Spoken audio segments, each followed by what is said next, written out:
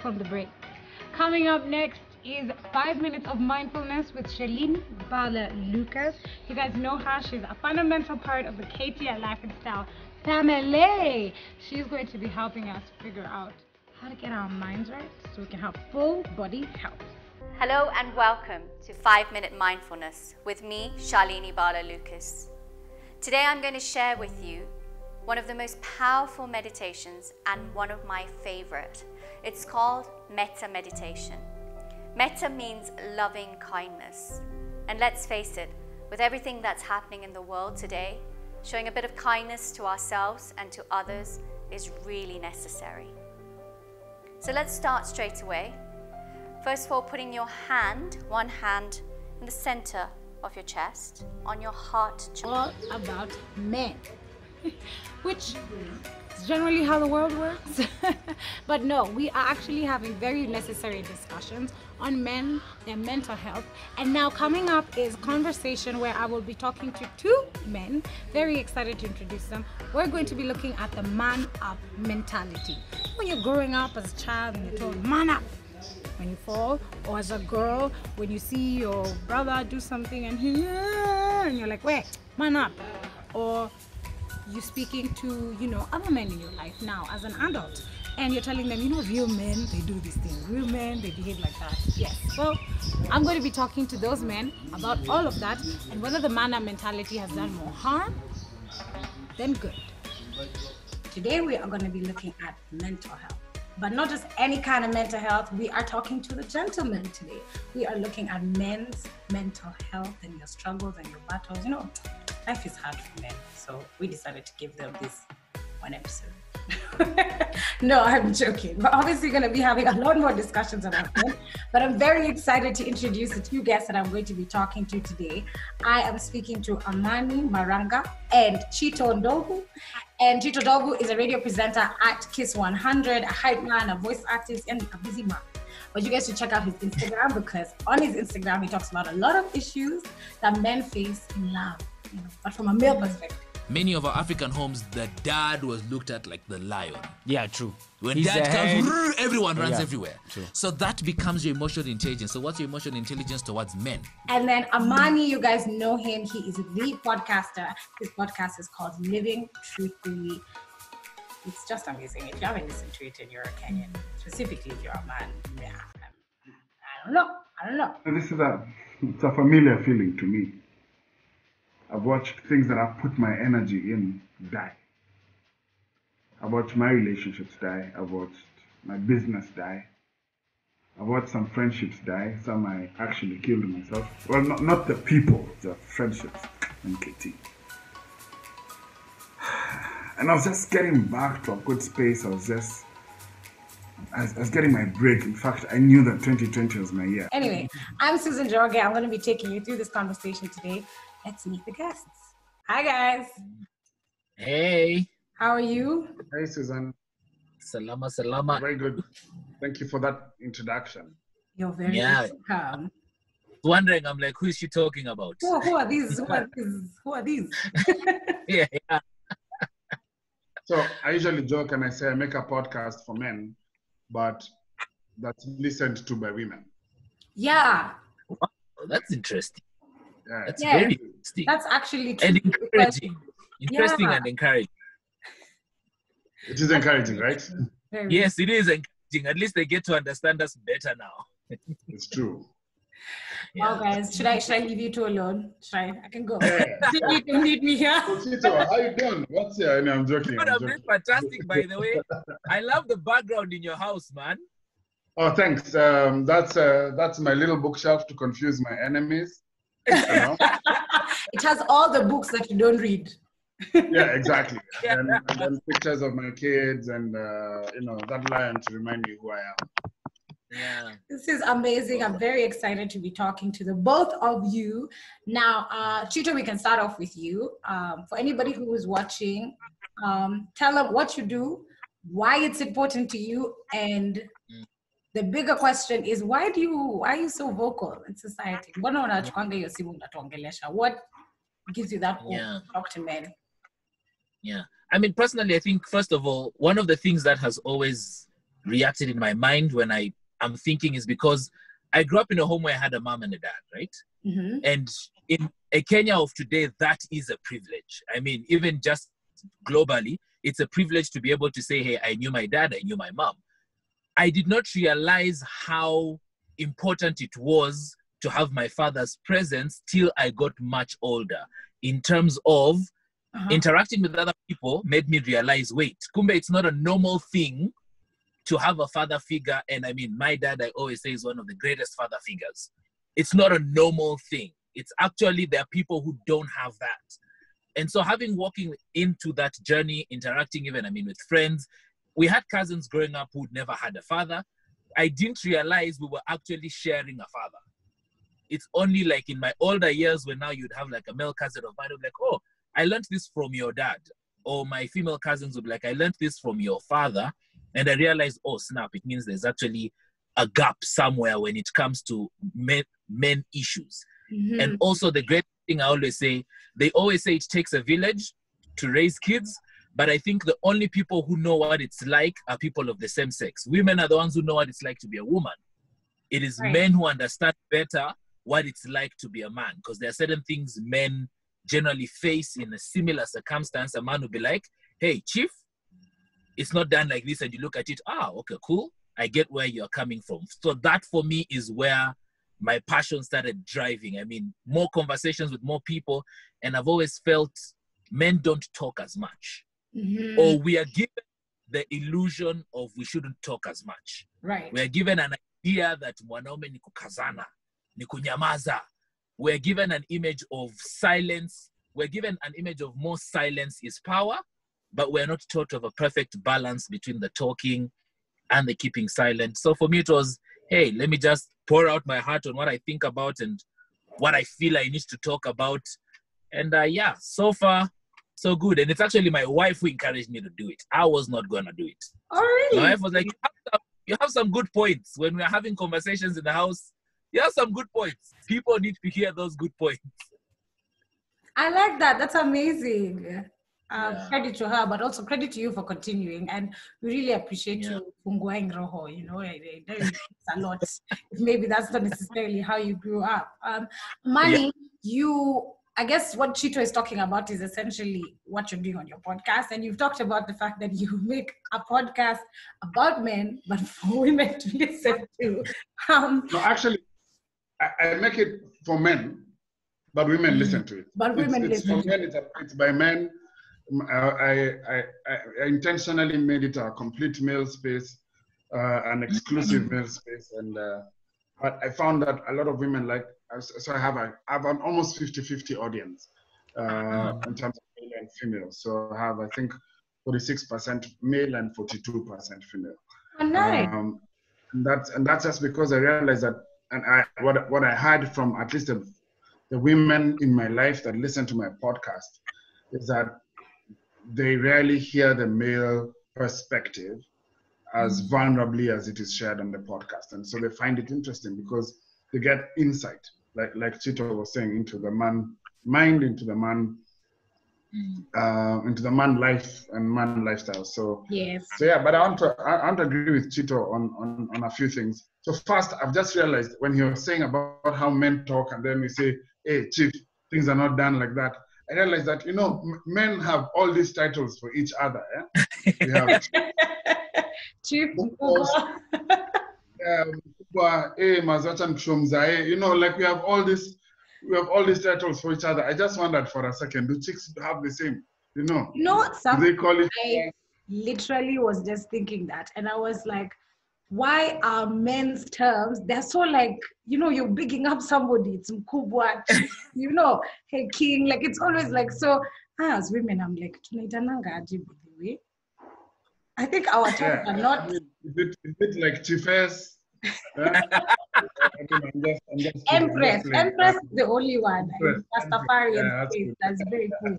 So like if a Rastafarian guy calls me Empress, I'm just like, wow. Yeah. So I think that's one of the things about and talk about mental health in men. Men generally are in honoring relationships with each other. you know, and here that's an insight right there into how we refer to each other. Men will always, you know, sort of refer to each other with some sense of honor. You'll find that most men, even when they are talking to a Awochi, they'll still call him chief, they'll still call him Kubwa. Yes, You know, yes. they'll still have that honoring space to each other. And I think that's a very important insight into what would create. So for me, I'm about creating safe spaces for men to be able to have real, authentic, and vulnerable conversations. So men would generally not, and let me speak for myself. I didn't feel like I could always speak my mind. It didn't feel safe. Yeah. I feel like either I'll be criticized, my thoughts will be invalidated, or you know, a man will say something and then somebody else will quickly shoot it down. But then you see, when we speak among men, that doesn't happen. Right. Only now you've grown up in a society, like Chito says, where you're not encouraged to speak so much. So even when we're among men where we should actually feel safe, we don't. And so we end up not being vulnerable. We don't end up being speaking our minds. And the truth about where mental health is breaking for men is just because we don't have an outlet. We don't have a safe outlet. Space, for all the emotions, all the pressure that we're feeling. We don't have a safe outlet for that. So, and talking is one of them. Talking is one that's, you know, mostly encouraged. There's other things, there's sports, there's other things. But you see, even then, what they do is they create a safe space to create an outlet. And I think men need to now allow themselves first vulnerable conversations, but also allow themselves, you know, create amongst themselves safe spaces for them to be able to say, hey, boss, I'm struggling, you know, sharing stuff, this is what's happening, or I'm struggling at home, or I had a fight with my mama, and this is what it made me feel. I think she's being unfair. And a guy will listen to you and not shoot you down, you know? If you go and have a similar conversation with a friend who's female, and say, I had a conversation with my mama and this is what happened. Already there, you've compromised many things. This is true. This is very, very true. You've compromised your relationship with your wife. You've compromised how that mama sees you as well. You know, you've compromised so many things. And so men need to create spaces for each other. I like that. No, safe spaces is definitely it. You hit the nail on the head. Because women created a culture of talking amongst ourselves, right? And created a culture of giving women that leeway, you know, creating an open space. I'm like, okay, I won't judge you, just come and first be able to talk to me. And it's a great challenge that you pose to women, because we should be able to do the same with another gender. If my brother wants to talk to me, my kuzo, my friend who's a man, they should know I can be able to go to Susan and she won't judge me, she'll just listen first, right? Which is the most important thing. Now, speaking of creating safe spaces, this conversation we're having, me and my producer wanted to talk about the man up mentality, yeah? So when you're told to man up, the first time will probably be when you're a child. I have brothers, so when you have a child, alafu ile siku utaamka vibaya, and then start like from, you know, and then either another man or even a woman will say, you know, a man, you're not supposed to cry like that, man up. Maybe your first breakup or your first big failure, you're told man up, man up. When maybe perhaps that wasn't the right time or that wasn't the right way to deal with that situation. But other times, I don't know, maybe it is. Maybe it helps a man build character. And that's a conversation that I want you guys to help me figure out today. Amani, on your podcast, Living Truthfully, you did an episode on masculinity in the 21st century. And I was so happy because you interviewed Kimathi, who I went to school with, by the way. Oh, yeah. Yes, truly. That's his stage name. Yes, and I really like that guy. Very sharp guy. I love it. Very, very sharp guy. So when you were having that conversation and you talk about masculinity in the 21st century, can you tell us a little bit, if you agree, do you think this man up thing that you're told as you grow up does more harm than good in your own personal experience? I think, you know, everything is in context, okay? So what does, when you tell someone man up, what do you mean? Okay, I think there's a divide of two things. So there's man up where you're being told, you know, like you said, as a child growing up, take the pain, don't show emotion, those things. So that is, I think that's negative. And I think what it does is that it teaches a man to hide, to deny, or to suppress the things that they're feeling, Yeah. Because that level of manning up, what you're saying is suck it up. It's actually suck it up, And so that's where men are taught not to express themselves, and so you start having all these bottled up things because you're either hiding it, you're either denying it, or suppressing it, and those things will later come up and show up as character issues, But then on the other side, there's another side to that coin where you can tell someone man up, and basically you're telling them take initiative. Right. There's a positive element to it. You're telling the guy, don't be a victim, don't always be a victim. There's a different perspective, take charge, take control, take power, and do something about your situation. And I think that is a positive way to look at it. And I would actually I'd tell my boys, is that you guys got to take back power in a place where maybe it's being at work, is being treated in a certain way. You're telling them, okay, you've got to take initiative in solving this relationship problems. You've got to take initiative in, confronting your boss. You've got to take initiative in, sorting out your finances, or, making investments. That's manning up, And so I think there's a context. That's what I was trying to say. There's a context. Yeah. There's a context that's good. Right. That tells someone, man up, take initiative, take power, be in charge, and take control of your circumstances. Don't be a victim. And then there's a part that tells a man, hide your feelings, deny your feelings, suppress them, and that for me is negative. Right. Yeah. Just in addition to something that Amani is saying, I think also it comes from a place where, for men, for us, in terms of life, we are viewed at a value perspective. Women are viewed at an honor perspective. So women, it's like they already compose the value as you are growing up. But for a man, you are building your value like you are building wealth, essentially speaking. So you would be looked at differently. And so as Amani was saying, you have this different context of man up, because as a man, you're constantly thinking, where is my value? Right. Or someone is constantly trying to tell you, create your value as a man, because they will not look at you. I mean, the way we were saying before, chief, chairman are the guys if you are in a social setup, those are the guys who are spending money on the drinks. Right. That's chief. That's chairman.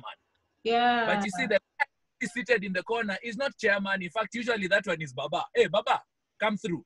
Like, because in our mindsets, we've created a man's value is attached to something. So we are constantly saying man up, because we are trying, it's a constant, it's like a, what's that word I'm looking? It's like a communication, and an intended communication of you need to be up somewhere. You need to be doing something. You need to get something. So the context, as you say, I mean, it's a very simple word as it appears, but has a lot of different meanings at a different point. Yeah, I like what you said about men feel like you have to be doing something. You must be. Women were always talking about self-care, massage, take a day to sleep. Like that's like the day that you can find as a special day. And for men, you always have to be doing something. I was having a conversation this weekend and I was laughing at my dad and my brother and my uncles, because if they nap or they sleep, let's say maybe you've had a lunch, you eat a lot of food, you have items, then an dose. Whenever men sleep and they wake up, they're like, sorry. And I'm like, why are you apologizing for sleeping? It's an okay thing to do. You weren't doing something wrong. But it's not an okay thing to do. A little sleep, a little slumber, a little folding of the arms, and poverty will be your bedmate. I mean, these are the things in the Bible. These are the things that were just grained in us. That's what I think. In the morning, Annie, I'm turning like this. I want to kanyanga blanketi a bit for a bit more. And you just hear in your mind, a little sleep, a little slumber, a little folding. You can't sleep in peace anymore. And you know what? I like what Chito was saying. Can I jump onto it and say that that is fundamentally something that is wrong with with how men are perceived. The fact that the value of a man it's not about him, Right. but it's about things around him. It's external. And so the man derives his value from a job title, which really you're saying he derives value from a business card. You know, he derives value from a number in the bank account or in the M-Pesa account. You know, he derives value from a moti he's driving or the neighborhood that he lives in. It's not him. True. It's things around him. It has nothing to do with the actual man.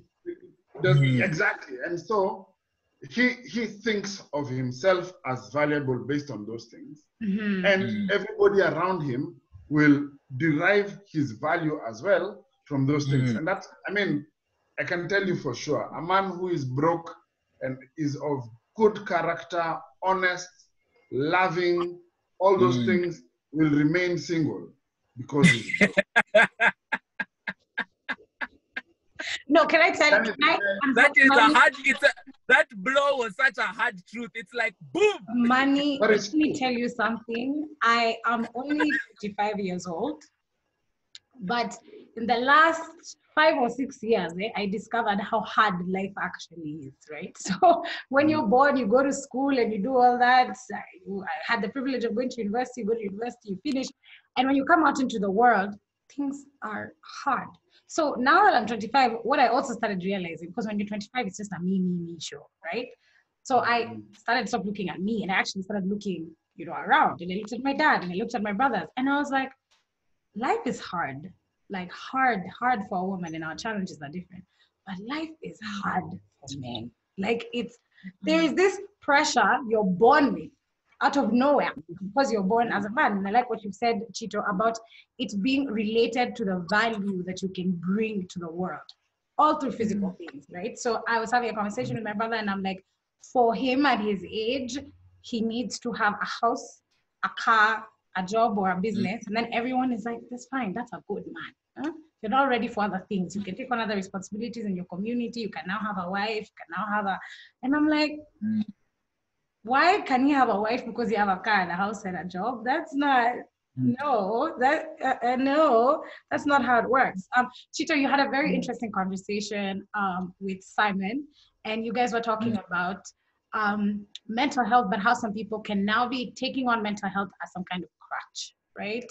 How people can be taking advantage of the mental health situation and conversation. I was even having a conversation with my mom and she was saying there's children who are giving their parents a very hard time because you're clinging